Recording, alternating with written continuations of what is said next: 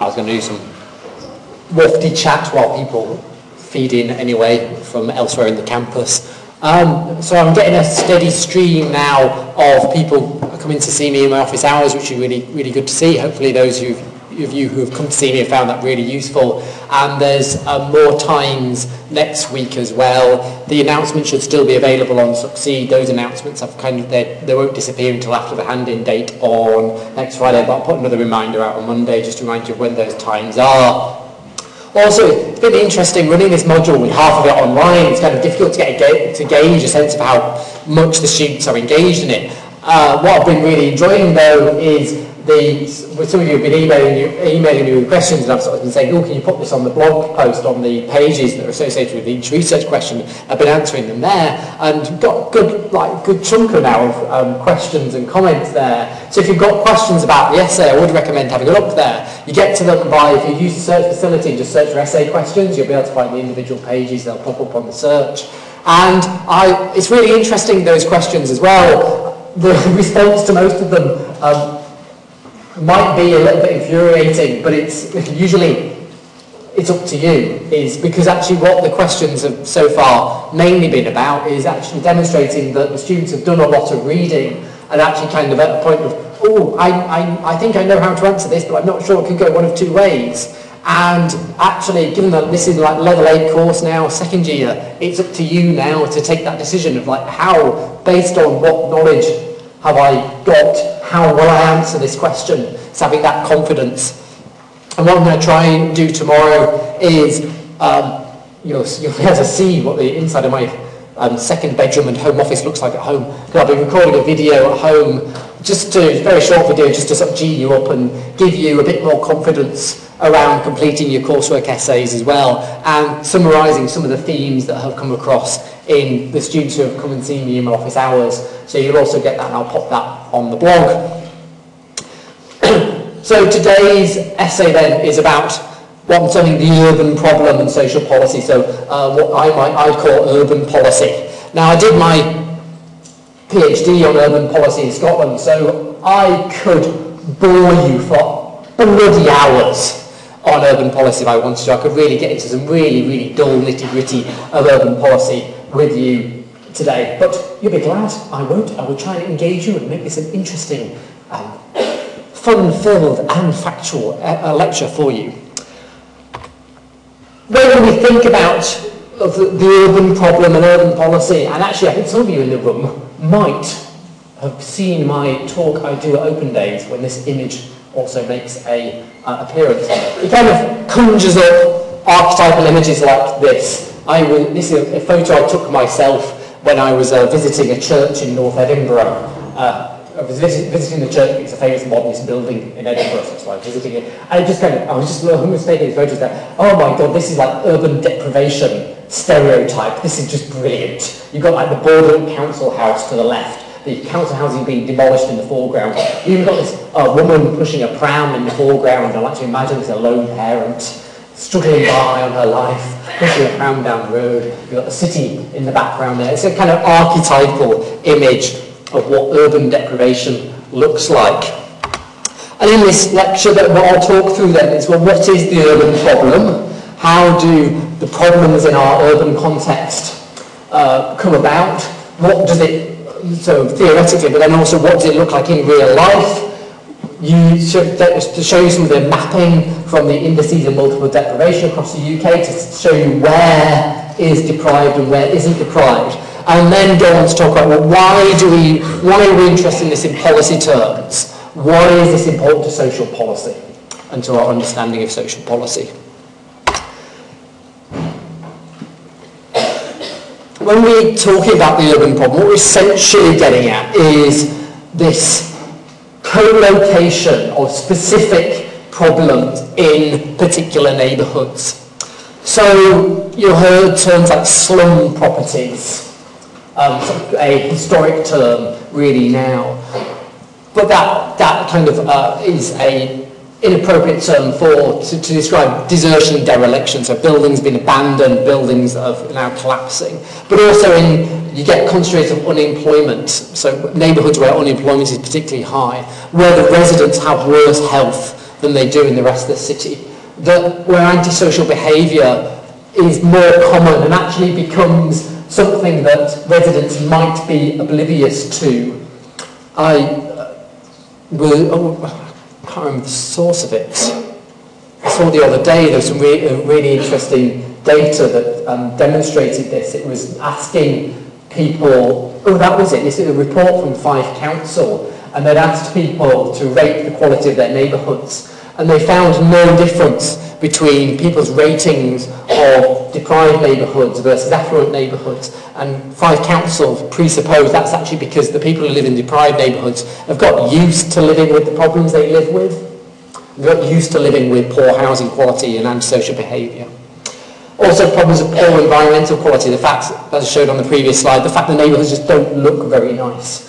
And ultimately disinvestment, so rather than investing in the neighbourhood, money withdrawing from the neighbourhood and it becoming a problematic. On that point about disinvestment then, we can think about this in two different ways. In terms of private sector disinvestment and public sector disinvestment. And private sector disinvestment is probably a key way that neighbourhoods end up in becoming deprived, end up declining. And essentially this is because of the nature of goods. And now a bit of audience engagement for you. Right, so you have two examples of goods here. We have apples and we have houses. Not particularly nice houses, you'll agree, but houses. Now, as a consumer out there, put your hands up if you would want the price of apples to increase. Presuming you like apples. Anybody want the price of apples to increase? Absolutely not. Absolutely not, no. Thank you. Put your hands up if you'd like the price of apples to fall. Right, now put your mind into the place that you own a house. So you own a house. Would you like the price of your house to fall? Q.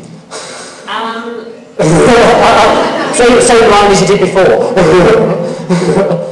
From the perspective of a house owner, I wouldn't want the house to fall because that means that I can sell it for more so I can get more profit. However, if I was wanting to buy the house, then I'd be like, I just have to put it off and so many and So you'll do well in the questions in housing in the exam. I was like, go for the comedy line of absolutely not. So yeah, if you are a home owner, you don't want the price of your property to fall. You want the price of your property to increase because you bought that property as an investment. So this is a sort of division in economics between consumption goods, apples, because once you've bought an apple and consumed it, you can't do anything with it. So people want the price of consumption goods to fall. Investment goods, they hold their value and you want their value to increase. So what happens if property prices start to decline in any particular area is people stop being willing to buy. They stop being willing to make that initial investment because it's too risky. And the sum total of those individual decisions is the collective problem that entire neighbourhoods become areas of disinvestment. And particularly if you look in areas of English cities, particularly in the north of England, I was back in my home city of Bradford a couple of weeks ago, and you see this cycle of disinvestment happening there in the inner city. But also, most strikingly, and this is a photo from Detroit, you see this in American cities, where entire tranches of the city have become so risky for property owners to buy that the property is just collapsing. There's just no way anybody is even going to think about buying the property because it's just never going to increase in value, no matter how low that price goes. So the market has failed there. But what we see more in... do you know, every bloody year I remove that animation, and every year it's still there. Right. The animation ghosts come back and haunt me. Right. What we see though more in Scotland is public sector disinvestment. So this is where the housing is owned by a local authority or a housing association, is rented out at affordable rents. And you see, as I say, it's the kind of disinvestment you particularly see in Scotland, but you do see it elsewhere. Now what happens here is a slightly different process, where the properties basically become low demand. So they're either not the right kind of properties, they're very low quality properties, or the houses in the wrong place, or in neighbourhoods people don't want to live in. And so they become low demand. So when they are vacant and the council puts them, allocates a household to them, they say no thanks, and it remains vacant. And that then can be compounded by a lack of investment, or often these two things are linked. If there's no demand for the property, then the council or the housing association won't bother to invest in that property. And that will add to that low demand of it. And then with that lack of investment, you'll then get abandonment. So people who've got tenancies will just say, well, it's a bit crap here. Imagine if you were in this block and you lived in the ground floor and the flat above you would just set on fire. You'd just then abandon your tenancy. You just go, stop this, I'm just going to go elsewhere. And through these processes, the interlinked processes of low demand, lack of investment by the housing owner and the wider public sector, and abandonment, then you get these, it's a sort of negative term, and it's not really right, but spirals of decline basically, where a neighbourhood that was quite nice can become incredibly deprived and basically abandoned over a relatively quick period of time. So what does this look like? Where is this spatially? Well, as I mentioned before, in England we tend to find this urban problem in the inner cities. And this kind of matches a theory from the Chicago School of Sociology in the 1920s, where they postulated that you get the central business district, which is full of office blocks, and then wealthy suburbs, and then you get this donut of deprivation and disinvestment around it. It tends to be quite transient neighbourhoods.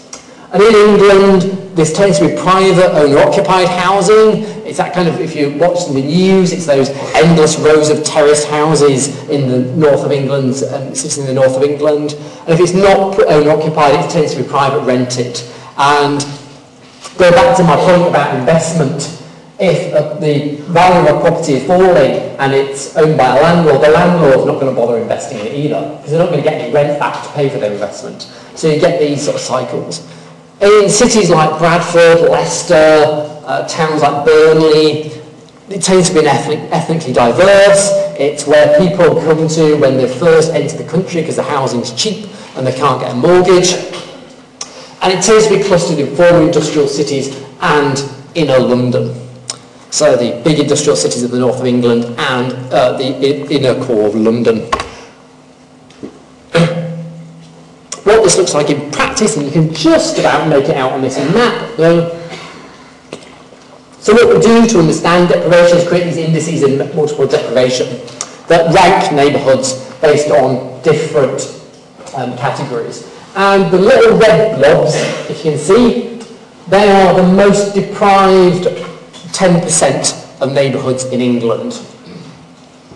The blue blobs are the least deprived 10%. So you can see that clear pattern there if you look very carefully. If you download the slides, you can look more carefully. And there's a link to a website where you can explore this yourself later on in the slides. So you can see in sort of you've got London, you can see that sort of pinky in the centre of London there. You've got the big cluster of red around Birmingham, sort of big industrial city. You've also got Liverpool and Greater Manchester there. You've got my old city of Bradford and Leeds and all that sort of Yorkshire bit. And there up in the top you've got Newcastle upon Tyne and Teesside there. So all these locations of industrial decline essentially. And then to go look in individual cities then, this is written on about. I'm from Bradford, this is my own city. City centre there is down in that corner. So all those most deprived neighbourhoods, the most deprived 10% of neighbourhoods in the UK that happen to be in Bradford are all there around the city centre. So it's that, and that is really completely archetypal of this. It's poor quality, or well, reasonably poor quality, terrace housing, Victorian, and the majority of the population there is second, third generation Pakistani migrants. And then if you go out to the leafy suburbs, where I spent most of my time when I was growing up, I didn't used to live in the inner city, but my parents fled to the suburbs, as the people do, when I was growing up. Then you get the least deprived neighbourhoods, which are the bluer ones. So in one city, you've got this combination of most deprived neighbourhoods in the UK and the least deprived neighbourhoods in the UK. You're also in a real emerging trend in England that's really interesting is seaside deprivation. And you see it in cities like Blackpool. Who's been to Blackpool here? Hands up if you're into Blackpool. Quite a few of you. I've never been, I'd like to. I've heard it's interesting, in inverted commas. So, get in Blackpool, and I think I have another map there. So I'll update, I have another map of, I actually put in Bradford twice, a map of Medway, which is just outside London. What's happened in Blackpool then? Why basically all of Blackpool is deprived? Blackpool, you've got a lot of old guest houses, and basically local authorities in the surrounding area who have homeless people in great need send them to Blackpool to stay in guest houses. So basically Blackpool has become this concentration of the most deprived households in the northwest of England. And you see the same in the map I'll update on the slides in Medway, which is it's basically the Thames estuary, it's just the east of London, sort of southeast of London. You also see that there where these towns used to be holiday towns, they're now full of guest houses and run-down large houses, and they've now become places where homeless people single homeless people in dire need are sent. And the podcast with Beth Watts, I talk about this as well. What did it look like in Scotland then? Similarly difficult map to read, but you can look at this in more detail on the Scottish Index of Multiple Deprivation website. You see a very similar pattern. So deprivation is concentrated in our cities. So you've got Glasgow there, big blob of red there. When the first Scottish Index of Multiple Deprivation was created in 2004, over half of the most deprived neighbourhoods in Scotland were in Glasgow. So massive concentration of deprived neighbourhoods in Glasgow because of the wider decline of industry across the Clyde. You've got a few scattered around Edinburgh. In Edinburgh you get these sort of big suburban council estates like Wester Hales, Muirhouse and Craig Miller. So that's why all the docks in Edinburgh are out down the outside, because you know Edinburgh, you've got the new town in the city centre there, which is definitely not deprived. And then if I jump up and down, you've got Dundee there at the top as well, and if I scaled this map out big enough to get Aberdeen in, it would have been too small to see anything, but Aberdeen's got a few deprived neighbourhoods in it as well. So how do you work the figures out in that? So the Housing Index of Multiple Deprivation works. So what they do is collect a range of administrative data, and I think the Scottish Index of Multiple Deprivation has about 45 different indicators in it. And they divide the country up into little areas. So in Scotland they're called data zones, with an average population of 1,000. And they get the indicators, and then basically they index them and rank them and do fancy statistics, and basically every neighbourhood, all of those data zones in Scotland is ranked from 1 to, I used to know this off by heart, it used to be 6,505, but it's now more than that. It's now 6,780 something, I think. And so I think one's the most deprived, which this year was Ferguson Park in Paisley, or one bit of Ferguson Park in Paisley, and the 6,000 odd is the least deprived. So that's how it works. It's just a range of different indicators. Well, the reason I was asking because a lot of the local authorities actually push individuals out to the countryside areas. The ones that are, as in the homeless, and trying to get them to take up social housing on the outskirts, which to me means they're actually spreading out, like not getting them to solve the problem and just put them somewhere else. So they're doing that, but then they started clearing out the schemes that were Can we park this conversation for workshops, please? Can I get on with the lecture? But no, it's interesting. Well, so you actually, well, this next slide does something. So what, in Scotland, though, what we see is a different pattern with the way Scottish cities have developed. So in Scotland, it tends to be peripheral areas, so it tends to be the big social housing estates around our cities. As I already mentioned, in Edinburgh, you've got Wester Hailes, Muirhouse and Craigmillar. In Glasgow, it's the big four estates of Drumchapel, Pollock, Castlemilk and Easterhouse. It's predominantly social housing. It's either housing owned by local authorities or council or housing associations, rather than private rented or owner-occupied housing. It was formerly, and still is, dominated by the white working class, and it tends to be in these central belt towns and cities. But the key message to take, though, from this, what this pattern of deprivation in Scotland shows us, is we have deprived neighbourhoods in Scotland because we put all our social housing in one place. Social housing is the housing you access when you are experiencing poverty, exclusion or other problems. That's what the index of multiple deprivation measures. So therefore, if you put all of it in one place, you're going to create a concentration of those people. So there's nothing inherent about the neighbourhood apart from the fact we put all our social housing in one place. So imagine, the metaphor I use when I'm talking about this to policymakers is, imagine you've got a bucket of apples and you fill it full of apples. Then the reason those apples are there is because the bucket's there. There's nothing inherent with the apples. It's just because you put all the apples in the bucket. That's the issue that's happening here. That's the pattern we see in Scotland. We also get, though, and the issue of homophily. And this isn't about cheese lovers, my little mouse down there. This is the fact in pure geography that we want to live with people like ourselves. So I talk about England, you have these ethnically diverse neighbourhoods that are deprived.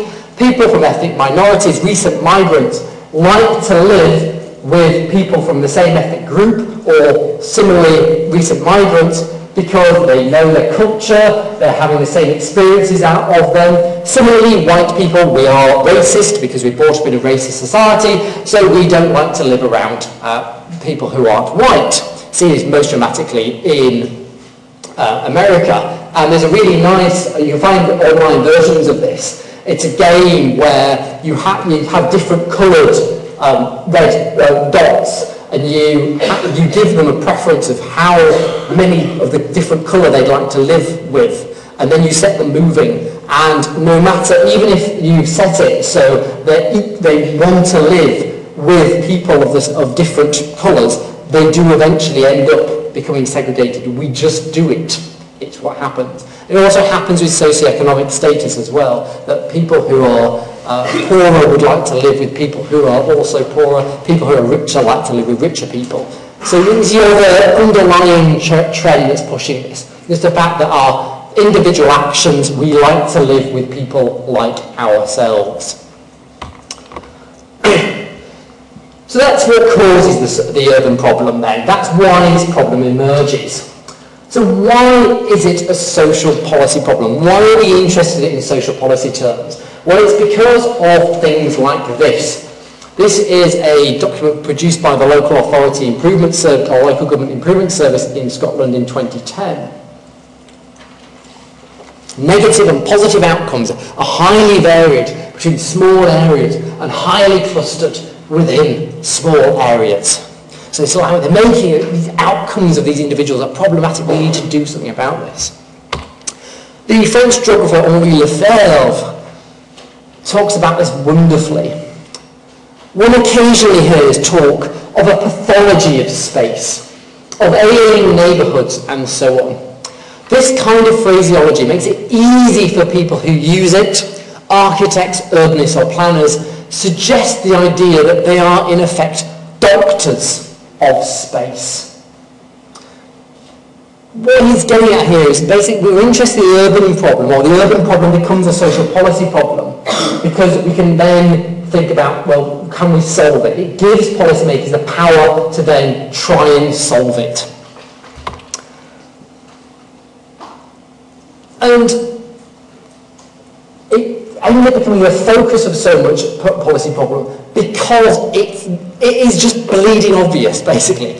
It's out there. When you look at these deprived neighbourhoods, they look unpleasant. You want to do something about them. And it looks like you should just be able to go into these areas, give them a lick of paint, give the residents a kick at the backside, and tickety-boo, everything's fine. We've got rid of the urban problems. It looks easy to fix.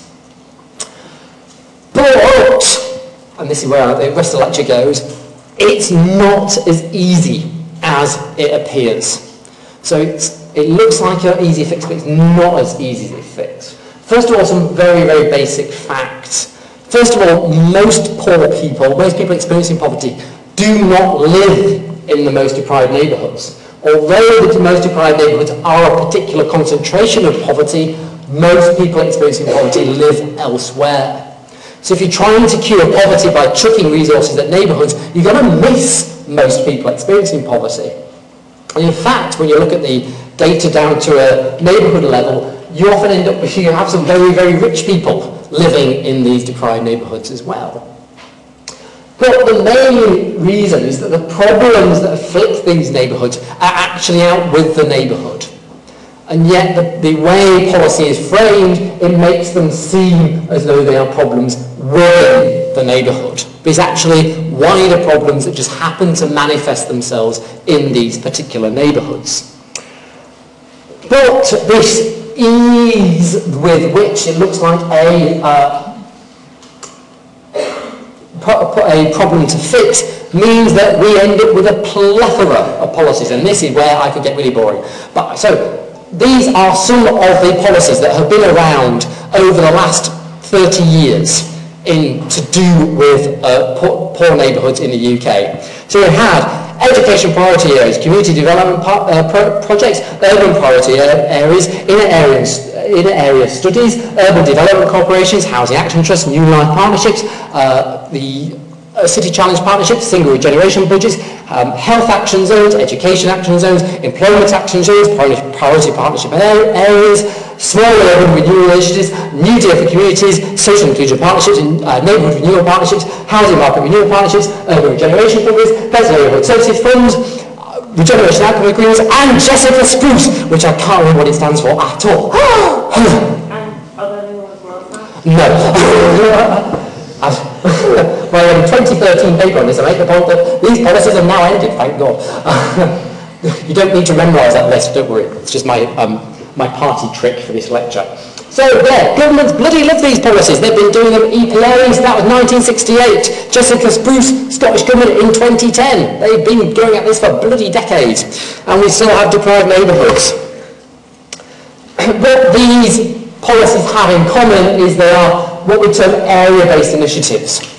And they're led by central government, so either Westminster or the Scottish Government goes, hey, we are going to solve your problems. We will come into your neighbourhood, but only for a set amount of time. You have to sort yourself out in 3, 5 or 10 years.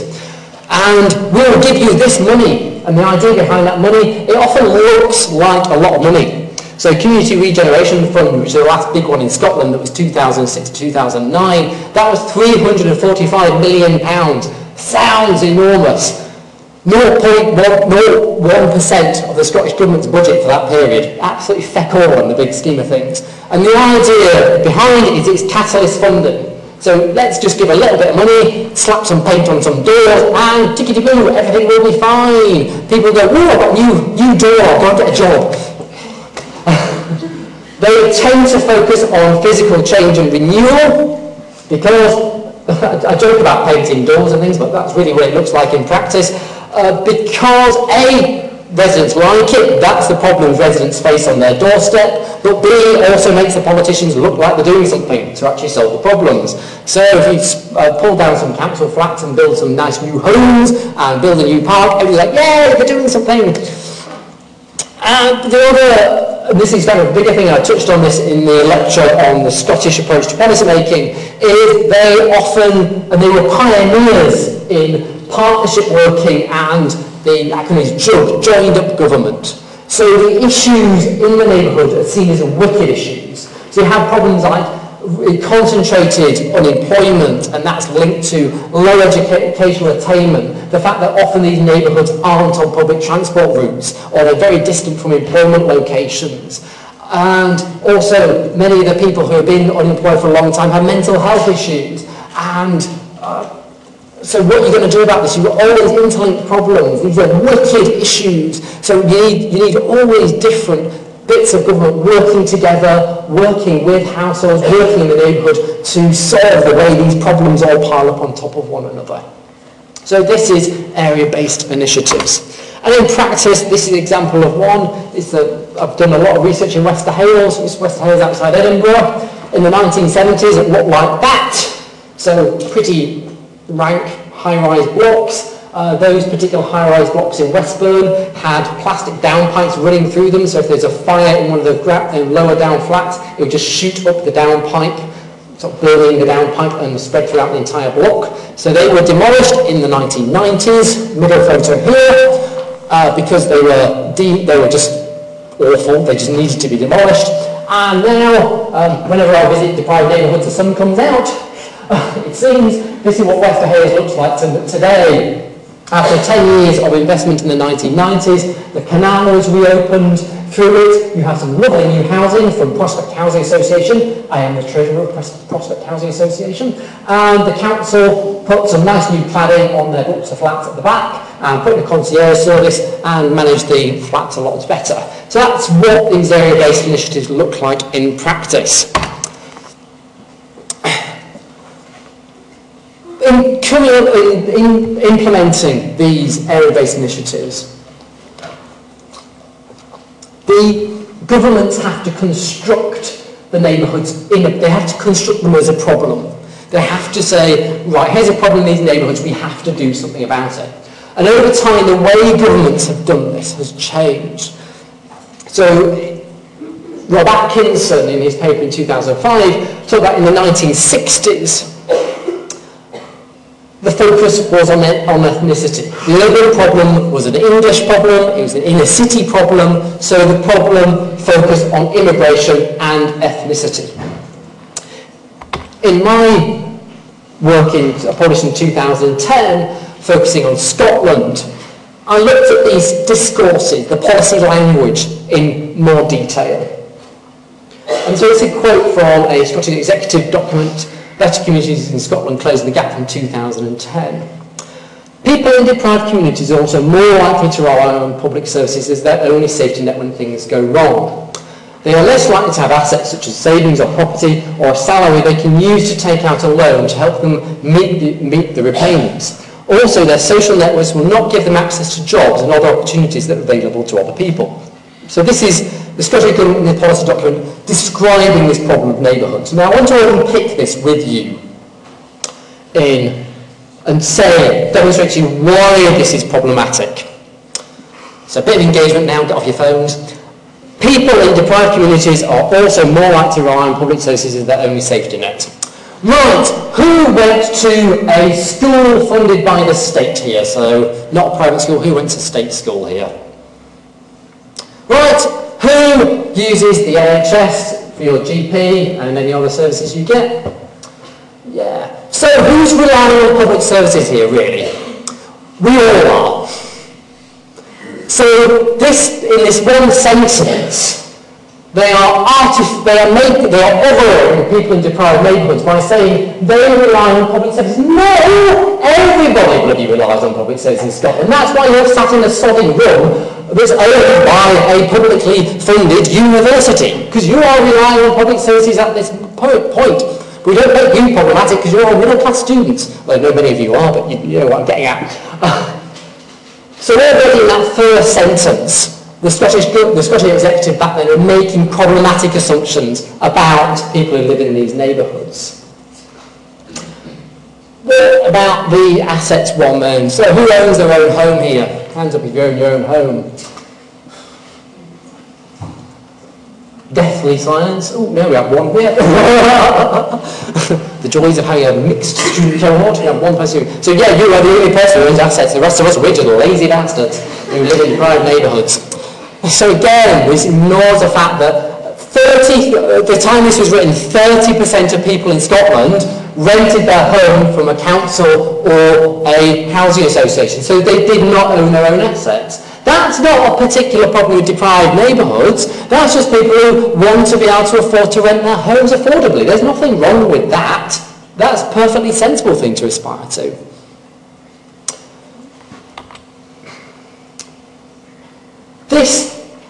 That's a very, very policy-focused way of how these problem populations are created. But this is continuing, this is a policy exchange, a right-wing think tank.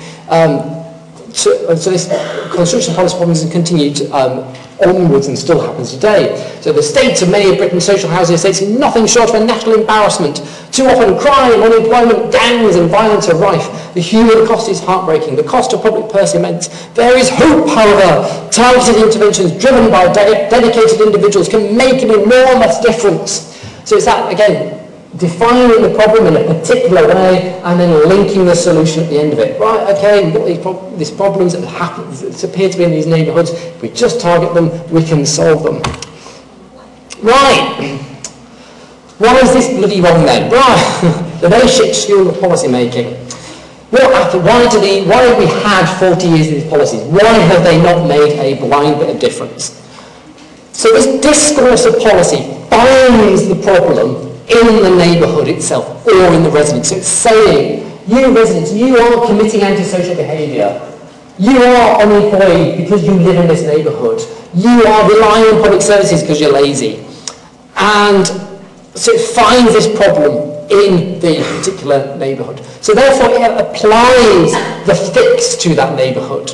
That small amount of investment is applied to the neighbourhood. But the trouble is, the problem's not actually in the neighbourhood.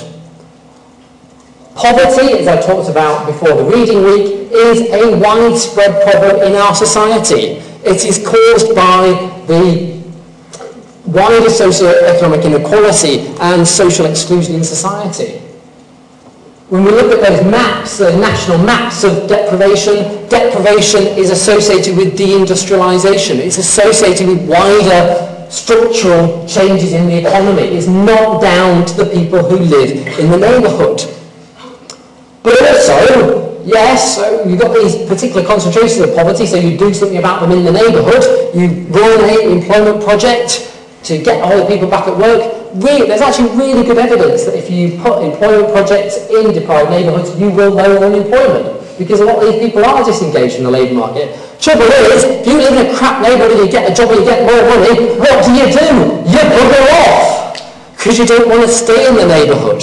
So a lot of these policies as well have what we term linkage. As soon as you apply this solution to the people, they go, ooh, I'm not poor anymore, I'm going to go rent this better house or buy this better house that's not in the neighbourhood. And then lo and behold, they move out and then somebody else moves in who was in the same state that that person was in before you applied your intervention. People aren't static, they flow through these neighbourhoods. So lo and behold, because you've defined your policy problem incorrectly, 40 years of doing this over and over again and hitting our heads against a bloody brick wall, the policy is continually failing because of the way we define the policy problem. And just as an aside, this is my greatest claim to fame. This lecture appears on a BuzzFeed listicle, so I think that deserves a Taylor Swift gift of congratulations on my part. So if one of you at the back are taking a photo, you can put it on another listicle for next year. So neighbourhood policies aren't going to work. That's the message of this lecture, really. So deprived neighbourhoods exist because we put all our social housing in one place. If we define the problem in the neighbourhood when it's not actually there and try and solve the problem in the neighbourhood, then we are not going to solve these problems long term. So what might we do? How actually might we solve the problems of deprived neighbourhoods? There are problems of neighbourhoods. And I get quite angry with some scholars who don't fully appreciate the everyday privations of living in a deprived neighbourhood, of actually living with regular youth antisocial behaviour. And the youth antisocial behaviour isn't caused because the youth are particularly horrible. It's caused because just the fact that deprived neighbourhoods tend to have a younger population profile. There's just more children there, and more young kids there. Because usually because a lot of their parents are in low-paid jobs and struggle to find employment because the job market is so bad. Yeah, exactly. Yeah, so the kids don't live a brilliant life because the neighbourhood might be distant from local labour markets. Their parents might have ended up renting the home there because they haven't got brilliant education qualifications, so they're not in a high-paid job. They're in a very low-skilled job, and they keep cycling in and out of employment. So, and also, particularly in the UK, we're bad at this. These neighbourhoods are marked by public sector disinvestment. They look pretty ropey. And it's not, nobody should have to live in a neighbourhood that looks bad. And many of these neighbourhoods do just look bad. They're not clean, they're not tidy, and the housing is of poor quality. So what do you do about this? Well, first of all, you need adequate investment and adequate expenditure and management. And this needs to be more than just that kind of the paint in the doors of the area-based initiatives. This needs to be ongoing investment and also reflect the fact that the deprived neighbourhoods have more need in terms of service delivery. So my PhD supervisor and colleague at the University of Glasgow, Net Hastings, has done some brilliant work on this, looking at everyday environmental services, so things like street sweeping and clearing up dumped waste and things like that. And she highlights how there are many structural causes why deprived neighbourhoods end up looking less tidy. So they tend to have a much higher population density than affluent neighbourhoods. So you have more people there going through the neighbourhood who are going to create more waste. Because just to stand on the street for 5 minutes and watch people and see how dirty the average person is in Britain in terms of dropping litter. And that could be in the centre of Glasgow or Edinburgh as much as it will be in a deprived neighbourhood. Also, people who live in deprived neighbourhoods are more likely to be experiencing poverty, so are more likely to end up buying poor quality household goods. So they're not going to last as long, so they're going to end up having to get rid of them. And if you can't pay the local council £20 to pick up your broken sofa, what are you going to do? Well, you're just going to dump it on the street and walk away. Also, many deprived neighbourhoods, because of the stigma associated with them, also become the focus of local people just dumping things in the neighbourhood. And I live in Leith in Edinburgh, and this happens in our neighbourhood, where local business people come round and just dump rubbish in our bins, thinking that they can because it's Leith and nobody will care. So there is greater need in these neighbourhoods. The services have a greater demand put on them, and the service needs to match that demand. The level of investment needs to be there to make sure it's keeping on top of these problems. Otherwise, you end up in sort of broken windows thesis issue of, well, if nobody's looking after the neighbourhood, well, I won't bother looking after the neighbourhood. I'll just leave it looking crap as well, if the council won't. Isn't the responsibility for local authorities? Because with this all this cutback and austerity measures, because the local council... Yeah, so these are local authority services, but still, again, the Net Hastings work shows us dramatically that local authorities, most local authorities spend more money in affluent neighbourhoods than they do in deprived neighbourhoods on these very everyday services. What else might you do? Well, you might as well, what I'd argue, is co-produce services. So work with local communities to ensure that you are delivering the type of neighbourhood that they want to live in. So if there's a problem with the management of green space and you are spending a small fortune as a local authority tidying that up, cutting the grass all the time, you might want to work with the local community and say, well, what would you want in that? And they might say, oh, right, okay, want some growing areas. We've got we live in flats, we've got no gardens, we want to grow some vegetables. Put in some growing boxes, some allotments, and lo and behold, you've reduced the cost of delivering the services yourself, the neighbourhood, the community managing that space themselves, and particularly because it's supported by the local communities, you'll make an ongoing improvement to that neighbourhood. So you're not just applying a fix and presuming it's the right one, you're actually listening to what people need and providing a level of service that they want and will respond to positively. But it's important to recognise, and I've banged about this, that the problem is they're in the neighbourhood and they can be solved there temporarily. And that once you apply that solution and people move away and the neighbourhood population changes, the chances are that problem will re-emerge. So actually what's needed is not policy focused on specific neighbourhood. It's more the join-up between national policy and strategic, wider regional policy and local policy. So in terms of the national level, proper actions to tackle poverty, as I shouted at before the reading week. At a regional level, make sure that job opportunities are there for people to access. Make sure the transport links are there so people can get from their deprived neighbourhood to the job opportunities that are available in the local labour market. And then at a local level, ensure that you are working with the people who live in these neighbourhoods to get the training and skills they need to access these opportunities at that wider strategic level. So that's, in my humble opinion, that's what an effective urban policy would look like. And that's not what we do because of the way we define the policy problem. However, just to throw in a bit of a swerve ball at the end, there is this thing called neighbourhood effects.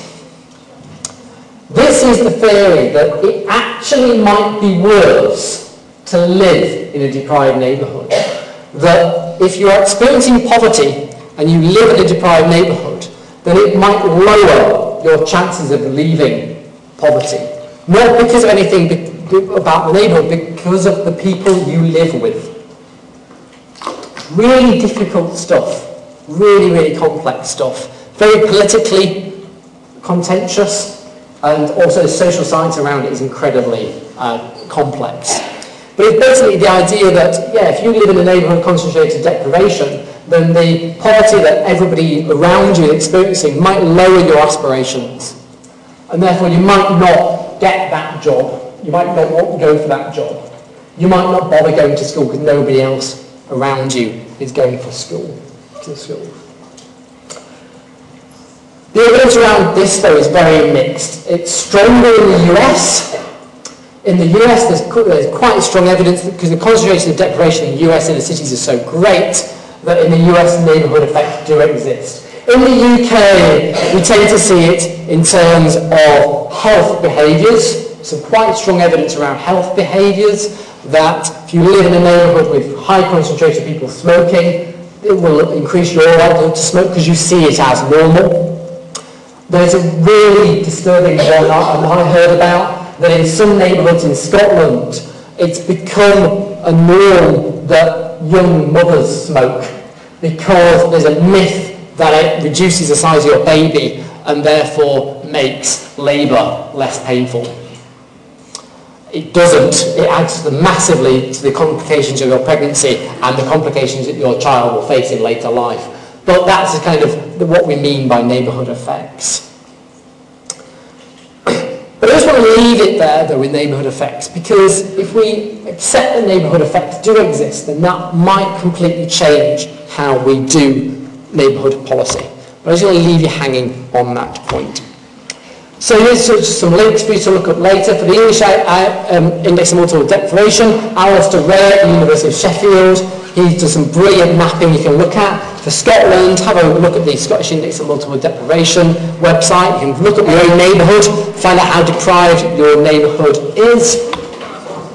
So, just to sum up then, so what you should know from this lecture, why some neighbourhoods are deprived, so wider socioeconomic problems like deindustrialisation and disinvestment.